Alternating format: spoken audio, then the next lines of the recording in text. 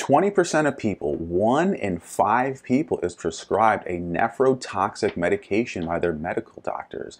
That's a medication that is bad for your kidneys, toxic to your kidneys. That's what today's video is about. If you're new to our channel, subscribe. If you've been here before, welcome back. And we're going to talk about how to protect yourself, how to just double check to make sure your medication isn't toxic. Now, this is coming from the March 2020 Clinical Care Journal, and the study was titled Use of Nephrotoxic Medication in Adults with Chronic Kidney Disease, Parallel Cohort Studies in Swedish and U.S. Kidney Care, Routine Care, U.S. Routine Care. So they did this study and they looked at both, looked at Sweden and U.S. and found very similar percentages. So in the U.S. it was 17% of people, in Sweden it was 20% of people get prescribed a nephrotoxic medication.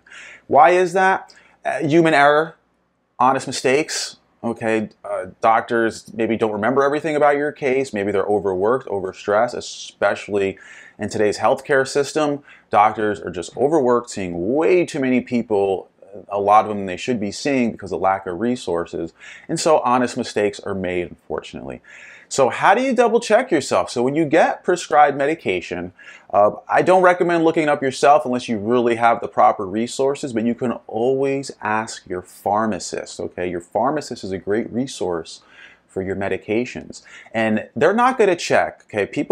Pharmacists and health professionals generally aren't going to be checking all your meds and everything unless they're asked to. So you just have to ask your pharmacist when you go to fill your script, by the way, can you please check this to make sure it's okay with my medications, make sure it's okay with my health condition of kidney disease. And I've never had anybody having an issue with their pharmacist checking it, so they're generally very helpful in my experience and others. So that's what you want to do. And here are the classes of medications that were most prescribed that were very toxic. So the highest category was NSAIDS, non-steroidal anti-inflammatory drugs. These are over-the-counter and prescription. Some of the names of like Aleve, ibuprofen, Motrin, Celebrex, naproxen, high-dose aspirin is considered an NSAID. And these are toxic to the kidney, bad for the kidney. And so this was very high. Of the study, 11% in Sweden and 9% in the US got prescribed these drugs that were nephrotoxic. All right, next was antivirals. So some antivirals are not good for the kidney. Check with your pharmacist, double check with your doctor, like I'm going to mention, because it's really hard for you to look up everything and get accurate information. Because if you just look up your medication online and go to any website, it could be inaccurate. Even a lot of the popular ones are inaccurate. Websites, generally are made to get traffic, so they're not always accurate. So pharmacist, make sure you check with them.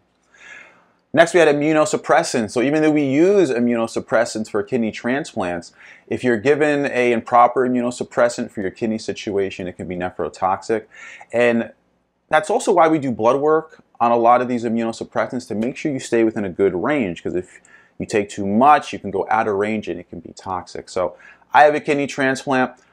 I take anti-rejection medication. If my medication goes out of range, it's nephrotoxic. So that's why I do blood tests every 3 months to make sure my levels stay in range. So something you want to be mindful of. What do we got next? Fenofibrates. These is a cholesterol-lowering medication. All right. Generally, they use statins. Some people get prescribed these. Low percentage, though, not too many people. No one in Sweden, actually, but 3.6% of people in the U.S. Okay, 3.6% of that 20% or so that were prescribed. Bisphosphonates, those are not in the U.S. Those were in Sweden. Those were the issues.